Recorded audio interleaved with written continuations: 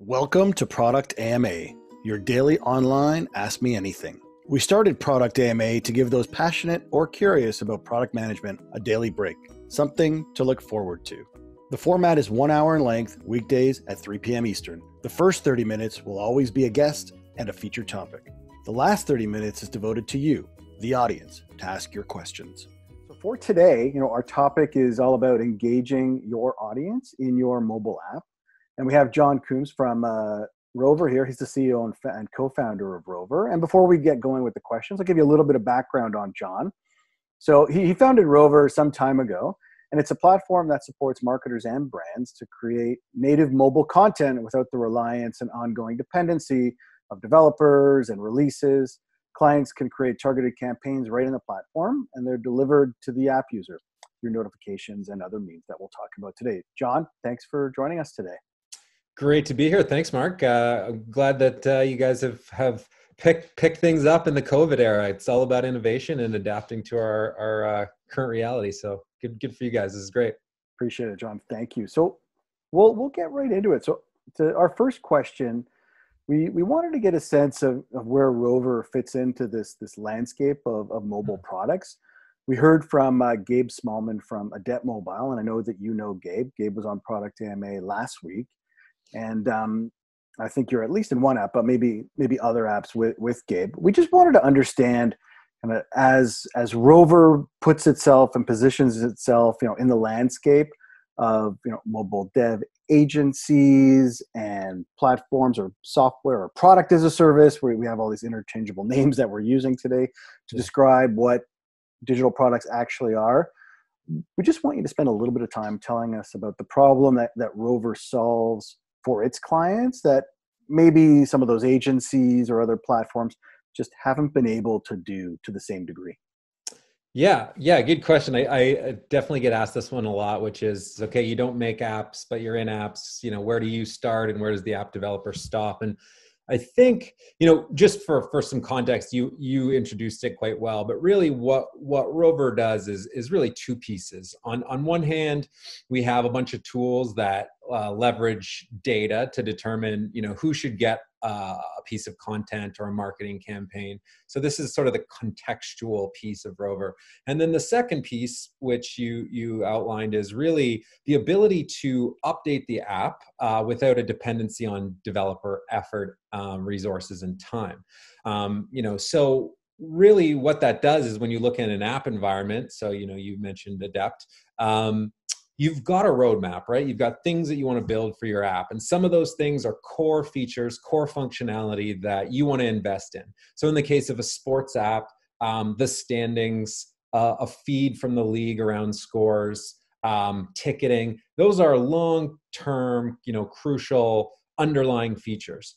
But on top of that, you also have a lot of use cases that are really valuable to the fan, valuable to the team or the audience, that are more ephemeral or short-term in nature. So you can think about marketing initiatives, sponsorship activations, content that's only relevant on game day. These are things that if you had to develop them and code them would take far more resources and time than really would justify for a use case that might only last for a day or two. So I like to think about it in terms of where we start and stop in relation to the world of an app is kind of thinking about things in the campaign sense. If I'm creating something that is for a shorter term marketing purpose, does it make sense to put the developer on it, code it, get it in the app store?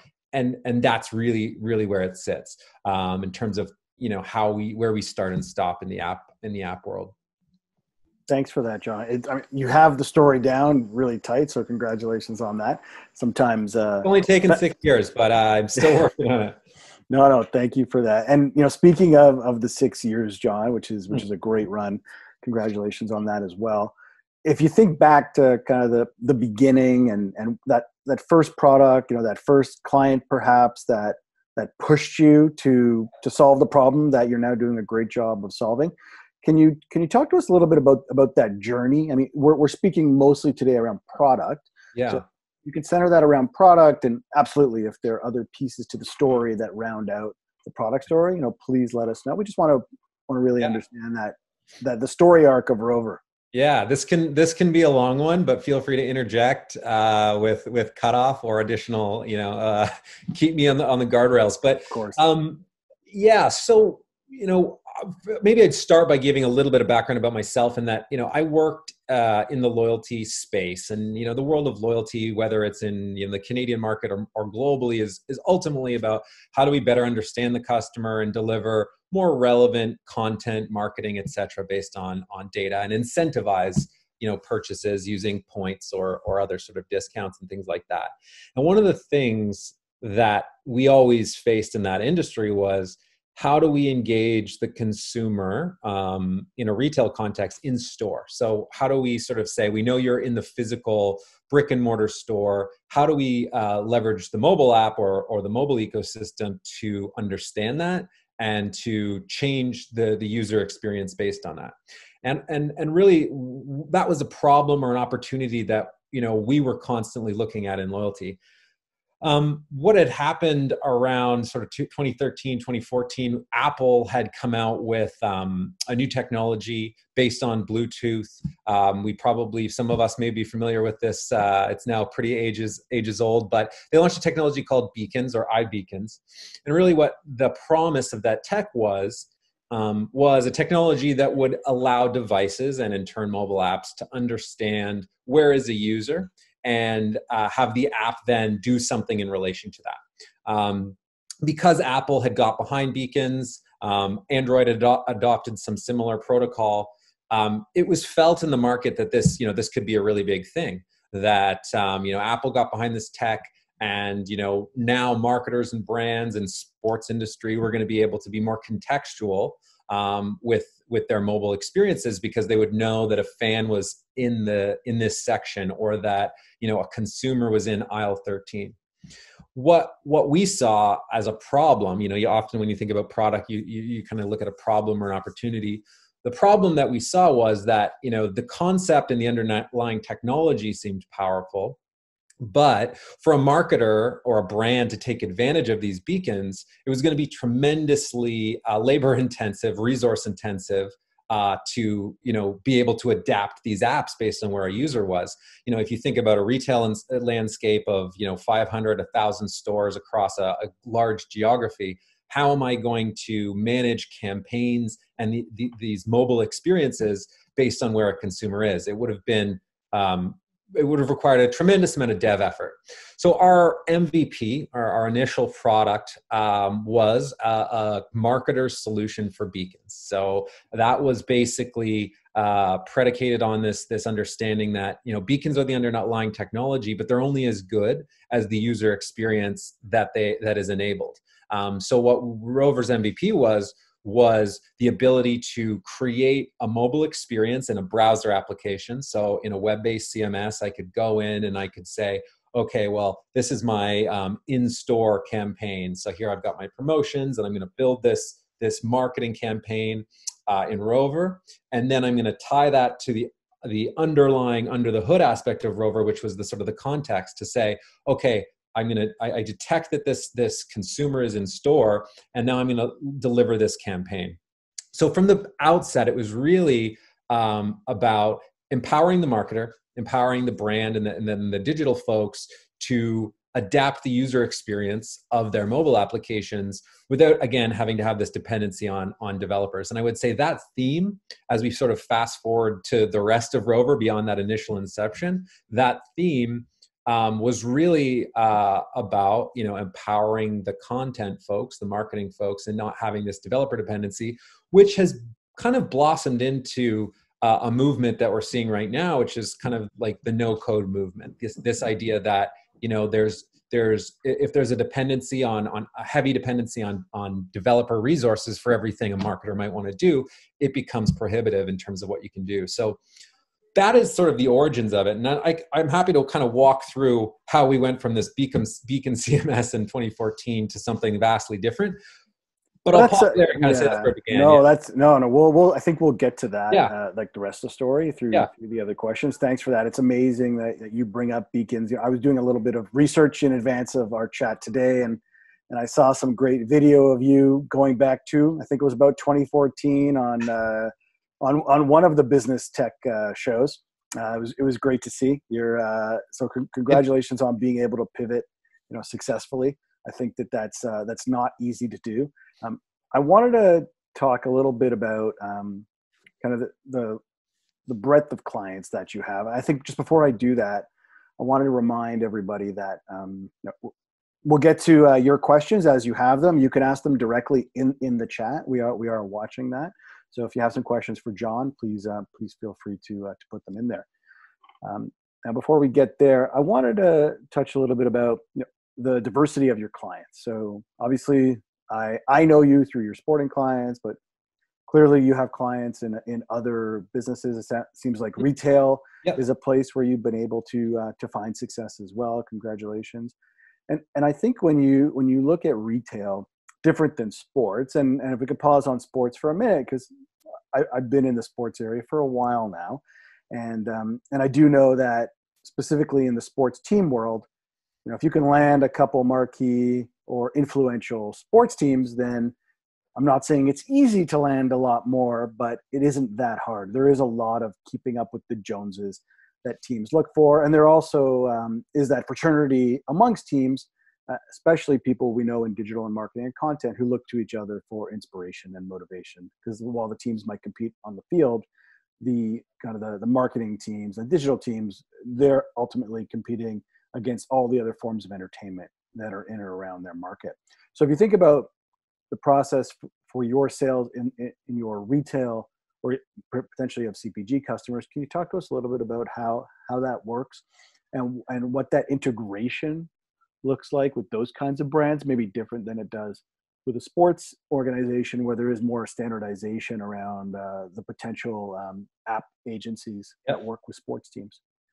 Yeah, that's a it's a really good question, and it opens up a number of sort of lines of response. Obviously, there's like the go-to-market strategy for that. There's the product aspect of that, but I think one of the things we look for when we look at the product and the problem it solves is there has to be an underlying appetite for some degree of frequency of bespoke content. So you think marketing, you think sponsorship in sports, you think various engagements. So if the app is something that's kind of more static and fixed in nature, that's not really a great, Rover can't bring as much value there.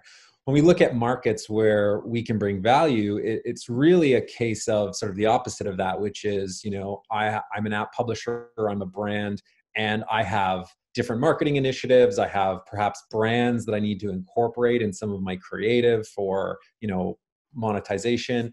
And when I have that, that appetite or that interest in a frequency of content, that's where we really come into mix. And what ends up happening is, when you look at the sports market, almost all professional sports teams, across the world, vast majority of them, if not almost all of them, rely on an external product team for the most part to build their product, to build their apps. So for them, the value proposition is we have content that we want to change up and we want to create, and we don't have developers in-house to even execute on that. We'd have this dependency. In the case of other verticals that we work in, like streaming, retail, you have a situation where they do have very large product teams in many cases. They have these resources, and it's less of a case of can they do it, and more of a case of, big enterprise company, they may have, a development team of 50 or 100 folks, but they have a laundry list of priorities. And from a product perspective, the value proposition we often talk about is if I'm talking to a product owner, a product manager, all of us know that pain point of, I have a list, a roadmap that's a mile long. I have sales and marketing asking things for me. We have this core features we need to build. We're behind here. We got our release coming up. So the value proposition to those enterprise product folks is, you've got a long roadmap. You've got a lot of things you need to build and execute on. Why don't we look at that roadmap and say, hey, does it really make sense to build all 10 of those things? Or can maybe 2 or 3 of those things be satisfied using Rover? Meaning, maybe, these core features are really important to us. We want to build and own them. But for this, Black Friday marketing promotion, or this one-off thing we're doing with a brand, do we really want to invest, our developer resources into that, knowing that it might only last for a week or so? And so the value prop is more of a focus on what is core to your IP, to your roadmap and your mobile strategy, and then sort of use Rover as this means to continue to do these things that sales and marketing are asking you to do, but without having to distract the product team from it. Understood. I think if you can maybe provide a little more color around kind of who the client is, Yeah. maybe in that enterprise environment versus the sports team. And I think just also to call out that, I've been watching, what you guys have been doing for years. You're not, obviously we've known each other for a long time now as well. And I see that a lot of what you're doing is around ticketing, around game day, around engagement, all around that as well. And that generally maybe is driven by the business side of a sports team, maybe the partnership side of a sports team. When you're looking at an enterprise customer, like who's driving that? Because it seems like marketing tech to me. And I think in the enterprise, from my experience there still isn't a clear-cut owner of, there's marketing, we get that, and there's IT, and we understand that. But this concept of product, if you can help us kind of fit in your engagement with product people and where they sit in the organization, and who you're actually selling to, if you can maybe help us understand those different stakeholders and how they come together. Yeah. So you brought you make a good point. In sports, what we do, and we can get into it more later, obviously there's hard ROI around sponsorship and ticketing and dollars there. Obviously ticketing and sponsorship are not necessarily the case in other, enterprise environments. So it's a different persona. When we talk about buyer personas, we're selling to a different persona. From an example perspective, we are starting to do a lot more in streaming. So audio streaming, for example, like, your tune-ins, your radio streaming services. We work with a very large one, radio.com, in the US. And we work with some video streaming OTT products like the Red Bull TV. And when you think about those environments, from a use case perspective, if you're streaming 1,000 or many thousand radio stations, you've got a potential, you've got a destination for each one of those radio stations. If I'm building out my roadmap there, my core focus is probably to make sure the streaming is of best quality, no latency and issues there, that I've got lots of stations, everything's working and stable. Do I really want to build a station page for like WKTZ in, Tuscaloosa, right? Does it make sense to build that? And so they might look at us and say, well, if we want to create a destination page within this app for this radio station, we can use Rover to do that. And if we have 1,000 radio stations, that still becomes scalable because, again, not leaning on the dev resources, I can allow that radio station to create a destination within the app. I can incorporate branding if I'm working with a partner from a monetization perspective. So it gives them that flexibility in a low resource way. And the buyer persona almost always either sits on engineering or product, often both, right? Engineering from sort of a technical evaluation perspective and product from a solving business needs perspective. So the conversation with product is less around, like in sports, engage your fans, sell tickets, and activate for your partners. And it's more make that user experience more applicable, and have less things that you have to put on the roadmap to build, and allow that product team to focus on, core IP, really deep engineering problems that are specific to your business. Okay. So thanks for breaking that down for us. As you look to align on that roadmap, or at least work off that roadmap, and this feeds into a question that has been asked to you. So I'll kind of bring them together. This concept of testing and iteration and learning. Can you tell us a little bit about how that works, given that you are like a product or a software as a service, and you have your own roadmap, and so if you could talk about how you learn, either directly or with your clients, and if there is a difference between your sports clients and more of your enterprise clients, please clarify that as well. But we're really focused around this concept of the problem to be solved, and how that learning by your client and by you influences what that product is, what that problem that what is that problem that your product is solving? Yeah. So, I think it starts a lot with, I'll bring it into the time we're in right now, the COVID, era, where there's a lot of uncertainty. And, you can look at that negatively, or you can look at it through, various optimistic and positive lenses. And one of the things we as a business have, stressed in these times is to, from a relationship perspective, be supportive, be engaging, and try to help clients. But another thing we're doing is we're taking a lot of time to have as many conversations with customers as possible. With a break in the action in sports or in other verticals where people are at home and more willing to take calls, let's invest almost as much time as we can in talking to customers, understanding their business needs, understanding those problems. I think, when you start a company, if you're looking at it from a founder perspective or even as a product owner, it in the busyness of everything, it's far too easy to become somewhat insular and focused internally on what you have to get done and what's on your plate. But it's times like these that can allow us to really emphasize or have the conversations with customers to understand, like you mentioned, the problems they're facing, and what they're trying to achieve.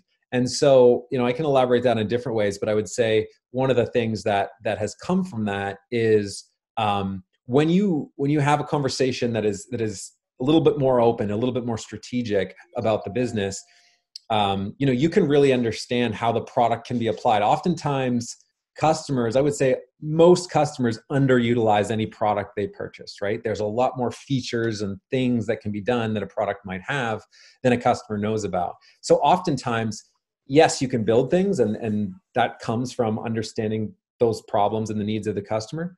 But you can also think about how is it applied to business needs that you may not have known previously, that have emerged because of a change in the landscape.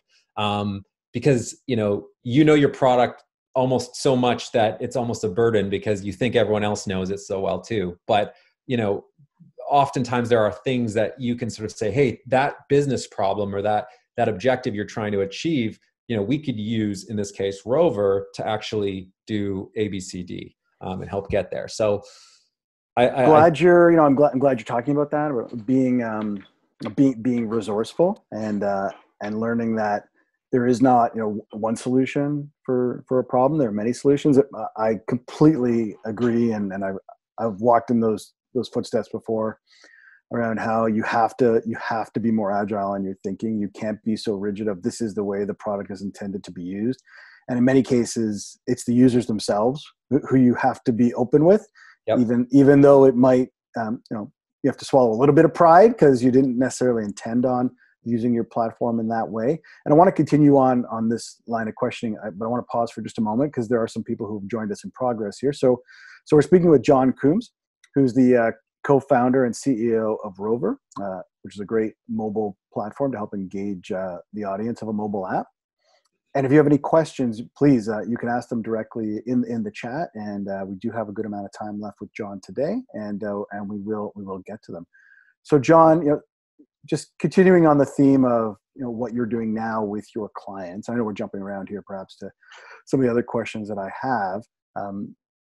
But as you think about what you're doing now, how are some of your clients using Rover? I mean, we were in ways that maybe you didn't imagine, or how much are they leaning on you for that creativity? Just help us understand that a little better.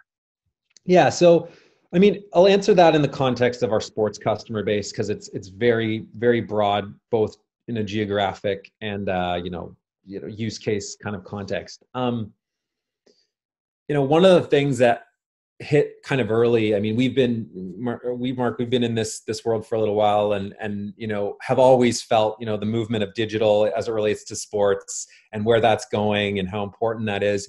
But I think like in any industry, you have leaders and laggards, and I think what's interesting is that the current reality has really meant that the digital conversation, the role of it, the importance of it, has really been accelerated and been elevated to the C-level, right? So there's a number of calls we've had where you can, that conversation is happening because the CRO or the CEO, called the digital team and was like, hey, we don't have teams playing in our stadium, so it's on you. What are we doing, right? And so whether that team or that organization had fully adopted digital, or to what extent and how important it was as an organizational priority, that remains, that could have been, variable. But now I think there's a big push and a big emphasis on that, and it's really just accelerating adoption, just as you're seeing with e-commerce and other technologies or industries that are accelerated by what's going on today. In terms of usage, and being creative, when you look at a sports team and their content, with no content in a contemporary sense, obviously, you have to look back, right? You have to look back at historical stuff. We see, being here in Toronto, we see, Blue Jays baseball games in the great heyday of 92, 93 being re-aired. And, I think you're seeing that too from the digital content strategy of a lot of sports teams, is to sort of look back at historical content and use it as an opportunity to tell stories, to bring to life in new digital ways, team history. So one of the things that we're seeing a lot of is, teams using Rover to do historical based kind of trivia to engage fans, or to, play video of like top 5 goals by X player and then vote on them, that kind of thing. So looking back at the content they have and then using that as a means to engage in a contemporary way. And beyond that, I mean, even just sort of PSA use cases. When we work with a couple Premier League teams, and when that shut down, Rover became a main tool for the communication strategy around what was actually happening, what was happening both in terms of the team and the experience for fans, but also in terms of what they were doing in the community from a charitable perspective. Stuff that we hadn't seen before, charitable initiatives, fundraising initiatives by players in their community, using the product for that, was something that definitely emerged with COVID coming out. No, it's great that those teams had the foresight, or those clients to have Rover ahead of time, so that if they wanted to engage that mobile audience, I mean, the tool was there. I'm very familiar with many mobile apps, and not all of them have the capabilities that Rover can provide for them. Thinking about the actual people who are in your, and I don't know what you call it, so I'm going to call it your administrative portal. For lack of a better term. You might have a sexy term. What is your term? Why don't we call it what it is? I mean, you're just in the platform or the CMS. I don't have anything. Okay, all right. I'm sorry. That's okay. That's a new marketing strategy you can work on. So thinking about your CMS and the users of the CMS, I know that this is one of the great challenges of our time for marketing departments or game day staff. That they're depending on the size of the team. I mean, we know that department is generally still very small, and they're likely managing things like social accounts, Rover, website content. I mean, any number of things. I'm sure we can list them as long as our arm. So how have you evolved your platform? Yep. So that if I'm a game day coordinator, mm-hmm. and I know that I have to do these, whatever it is, 100 things in a day, and that potentially they are that long. When I look at what I need to do in the app, I'm not overwhelmed by that task. Like I'm like, yeah. It's not that I'm looking forward to it. I don't want to paint a picture that is not reality, but it's just like, I'm happy to use Rover. It's not any harder or easier than using Twitter as an example. So kind of what have you done to make your tool, valuable to not just the team, but also the staff, so that that customer success element, which is so critical in a company like yours, is a reason why you get renewals. Yeah. I'm glad you kind of concluded with that emphasis on CS, or customer success. I would say certainly from my perspective and throughout the organization at Rover, I mean, it runs in our DNA that customer success is a top priority. A product is a product, but if you don't have the support or the skills or the understanding to get value out of it, then the best products can fall flat. And especially as you alluded to earlier, in an industry, sort of so closely knit like sports, a really bad customer experience can, potentially ruin your business. And so I think having an emphasis on customer success throughout the organization, with sales, with ongoing support, with how you think about product is really crucial. And so what that means, how does that translate tactically and in practice? It's really about really starting from, why are you using Rover? Why have you bought Rover as a product? For some, it's heavily about sponsorship. For others, it's heavily about, their metrics of mobile engagement and some other things. But really starting from, what is your organization see as a mobile priority, or even beyond mobile? What are some organizational priorities? How can we then think about our product so that we're applying it or bringing you into the sort of the product ecosystem in a way that's consistent with what, the organization is trying to achieve. And I think, beyond that, it's really going to your sort of in-week usage challenge of, I've got a million things to do. How do I get these done? We look at a few things. We look at what can be automated. What are some automated or automatic campaigns that can be set up pre-season, that can essentially deploy based on a user action and require zero ongoing effort from a team? Those are really important. We also look at, we all talk about content calendaring, right? And so in the case of sports, if you look at maybe the NFL, for example, you've got, the draft coming up, the combine, some preseason, in-season, ticketing. You've got this sort of chronological sort of series of events. Certainly, things will happen in week, in season, on game day that will require some high touch lift because that news or that content has just emerged. But there are lots of use cases that we can look out over the course of the year and say, what are we going to do, for the combine or for the draft? And we can really implement a lot of things in advance of the season when everybody's kind of running around and things are really busy. So that's another thing. And I think lastly, another thing that, going back to what runs in our DNA, and we mentioned CS as a big pillar of that. Another thing is just UX for our users. So when we think about product design and user experience for our customers, like you mentioned, they're logging into 10, 17, 30 different things in a day. If it's not intuitive product design and the user experience for that sports team or that digital marketer is confusing or complicated, that's a big, that'll have a big impact on the frequency with which, or even the willingness for your customers to log in and use the product. So having a very UX centric mindset to the design of the product and who's using it is probably the third thing that I would touch on to answer that question. Yeah, thanks for that. No, it's really great to hear how disciplined you are in your thinking. The way you speak about your product, what I see your product do for the apps that I have that use it. I mean, congratulations on what you've been able to accomplish with that. A disciplined, forward-thinking approach to CS, among other things. We do have some great questions that have been asked.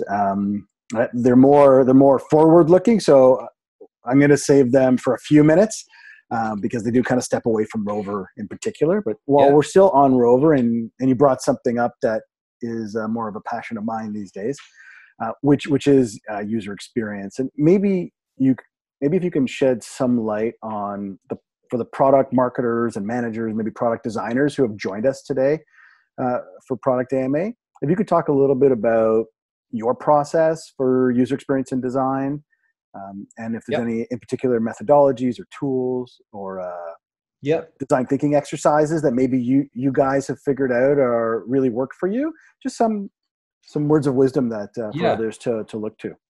So I think, as every sort of CEO of a company has a different sort of key focus or skill set that they bring to the table that really drives the organization. And one of the things I like to talk to people about, both internally and externally, is that I am by no means a designer, at all. My design work would be, grade 3 level at best. But what is important for me is to acknowledge that gap and deficiency, to hire appropriately and to recognize that that's really important. So just because it's not your skill set or something that you're super comfortable with or do yourself, it's really important to recognize the value of it and nurture that within the organization. So, we hire with these key core values in mind. Hire best in class CS, set a high bar, hire really strong UX designers, because we know that's important and it's really important to us. So, that's definitely one thing. I think another thing is I think you have to use your product a lot. I mean, especially in the earlier years, we had a demo app, and everyone in the company, we allotted time to make sure we were using the product. People who weren't designers, people who might not even be using our product, but like, what was frustrating? How easy were you able to create this campaign? What would you have liked to see? And really, it has multiple benefits. Obviously, you're going to get UX feedback internally. And when you're starting out, you don't have enough customers to have anything statistically significant, right? Different customers are going to pull you in a million directions. But if you have that where you're using the product a lot, you're going to not only understand pain points and UX improvements, but you'll also come to really understand the product and what it does. It's amazing to me how often you talk to salespeople or folks in organizations, and it makes sense as an organization scales, but that don't really have a full grasp on how the product works or its features beyond like a key bullet or a key message. So using the product, I think, is another thing that it's a discipline that I think is important to get into. Obviously depends what your product is, but for us, that's one that stands out. Oh, thanks for that. I think that as you apply that discipline to your business, one of the other questions that came through was asking about the tools, the specific, whether that's Jira or Basecamp, or of course, I mean, there's GitHub behind all of this, but any of those tools that you can share with the audience that you guys have come to love. Yeah, on the product side, I mean, I won't speak too much on it, but other than to say, I mean, yeah, we use a Zendesk ticketing-based system for customer and feedback to get put in, prioritize. We have a series of product meetings that we do. So there is kind of the in the sort of the micro one, which is like a week on week, little bugs, what's popping up, what product stakeholders are involved in that, and that's happening with frequency. There's another one that happens kind of every 2 or 3 weeks. That's a little bit more macro than that. I myself join a monthly product meeting, which is a little bit more roadmap planning and sort of looking at the combination of the vision and the direction of the business and what we're hearing in the market, and looking at what do the next 4 months look like, 8 months look like, in terms of what we want to build and why. And you want to find that balance between what's being requested of you by your customers, what is consistent with your ultimate end goal, which customers might not have full visibility to because you're still working it out, and finding that balance. Okay. Thanks for that. And then maybe you can round out the discussion around your product before we get into more of the forward-looking items around data and around. I mean, I understand how your product fits into the app of your client, but I think a couple of things in particular, which I would talk about, first-party data and how, if you're capturing that, if the container app is capturing that, or is it getting passed to you, then that engagement data, like, are you able to get that visibility into who that person is? And if you're not, as Rover, are your clients asking for that data so they can feed that back into their own data lake or CRM? Yep. Lots there to unpack. Drawing a sort of a bridge to the previous conversation around CS, I think, CS and customer value is only as good as your ability to tell the ROI story to your customers and for them to be able to see it, right? So when we talk about CS, that's not just training and answering phone calls. It's also demonstrating the lift. How is the product driving quantitative results based on the strategic objectives we set at the outset? So really crucial that when we think about product and we're moving product forward, that we're also measuring and allowing our customers to see the value it's bringing. I think that's certainly a really important piece. We look at the data that exists in the app ecosystem in which we play. There's kind of three buckets. There is data that's first party to Rover. So for example, without getting too much into the product, if I deliver a campaign to you through my club app, and you open that campaign and you click through, Rover's going to have first party visibility to, you got the campaign, you opened it, you clicked through. That gives us some sort of engagement metrics, right? Further to that, the app itself has data points that can be passed to Rover and can inform a smarter segmentation strategy. So, for example, in the case of sports, you're talking about like player preference, or I want to subscribe to score updates, things like that. There are things that, as a user of an app, I can indicate what is my interest, and that can be passed to Rover and inform segmentation. And then the third piece is third-party, external to the app, CRMs and data sources. So, there's a lot of those, but one that we're all probably pretty familiar with is on the ticketing side. So, you've heard about it. We've talked about it. We've got an integration with Ticketmaster, who obviously serves vast majority of our customers in terms of ticketing. And ticketing is a very powerful data point in the world of sports because, in short, it tells me as a digital person at a sports team, is this person a season ticket holder? Are they my high value, member? Or do they have a ticket to this game or not? And those two data points can be extremely valuable in terms of a communication strategy. We think about there's multiple ways to engage in sports, as we know. Are you going to the game or are you not? Your experience and what's relevant to you is very different based on that data point. So we've done a number of integrations with third-party sources of data that are relevant to a sports team. Okay, and it's good to know that you're part of an ecosystem. You're a partner, not just to your clients but to others. So thanks for rounding that out. I think before we time out, we want to get to some more visionary topics that the members of the audience have asked. So we'll look at it in a couple of ways. So if you think about where we are, maybe not today, it's tough to say today, but where we were and where you thought you were going, talk to us about the future of fan engagement, how that's tied to revenue, whether it's within the client base that you have. It doesn't need to be, right? We're thinking about you. I know that you're actively looking at the market, as any good CEO should be, seeing what's out there, not just competitors but emerging technology. Paint a little bit of a picture for us of what that fan experience looks like in the not too distant future, and how that ties back into revenue. And when I say revenue, I don't just mean partnership revenue. I'm also thinking about direct-to-consumer revenue. Yeah. So, like all these great questions, you could go on. This is a topic, the future of sports and monetization, where it's going. Oh man, we could talk about this one forever. But I'll sort of condense it down to two things. I think the first, which is kind of more, a little bit more sort of 5-year time horizon, more something that we can really see happening, is the globalization trend of sports. So, I think it's very, very clear that no longer is like a city's team, relegated to just the walls of the arena and that audience, right? And it's, if you look at, how many fans can be in a basketball arena, and then you look at how many fans might love a team that are based in China, it's by a massive magnitude, a lot more outside of that arena, right? There's a lot of fans there.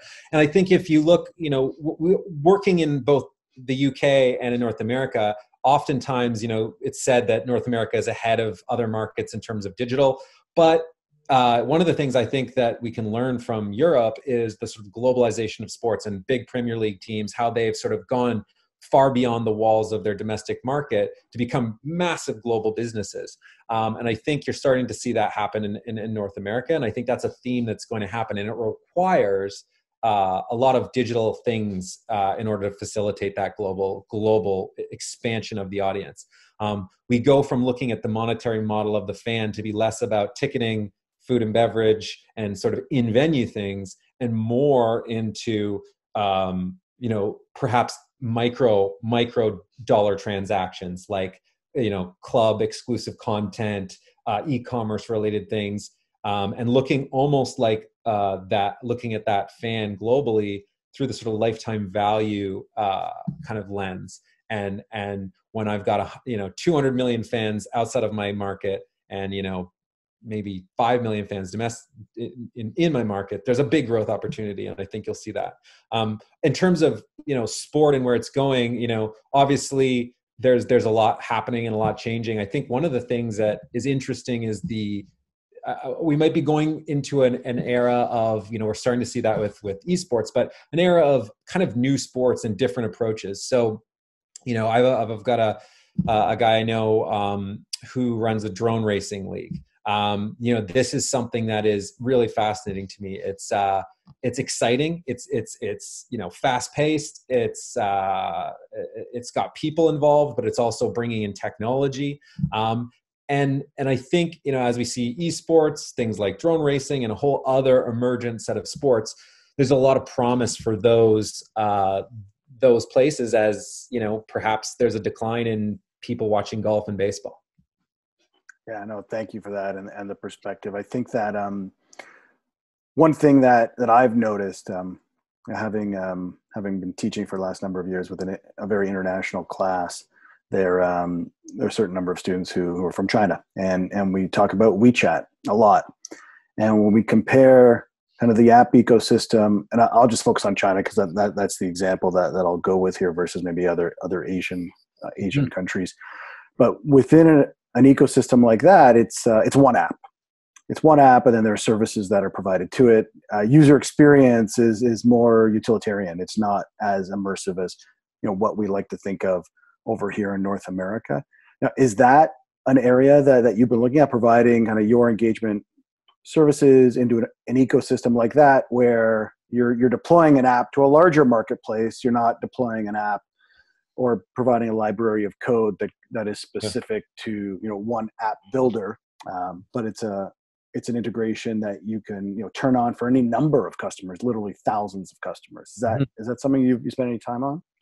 Not yet. I think when we look at our global market, some key areas for us are Europe and Australia as well. Those are probably markets where we're seeing the market is aligned with what we're doing.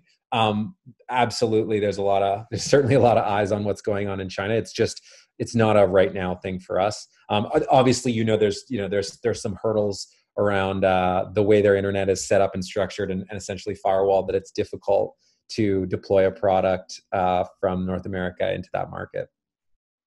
Okay. So any closing thoughts or messages that you have for the audience? You've been asked a lot of questions, and now the floor is yours. Sure. Listen, I certainly enjoyed this chat, and this is a topic that obviously I'm very passionate about, so, as are you, and I love talking about something we can all get excited about, which is sport, and then also tying it into sort of a product mindset. I think that's a really fascinating subject, and happy to do this again, or connect with anybody offline if folks have additional questions. Nothing more. If I start another topic, I'm going to run over time. So what's the best way to get in touch with you? Yeah, certainly LinkedIn is a good way. I spend a good amount of time there. So do that. That's a good way. Okay. Well, listen, thanks everyone for joining us. Thanks so much. Appreciate it, guys. Take care. Thank you. Bye. Follow Product AMA on Twitter and send us your topic suggestions. We look forward to seeing you soon.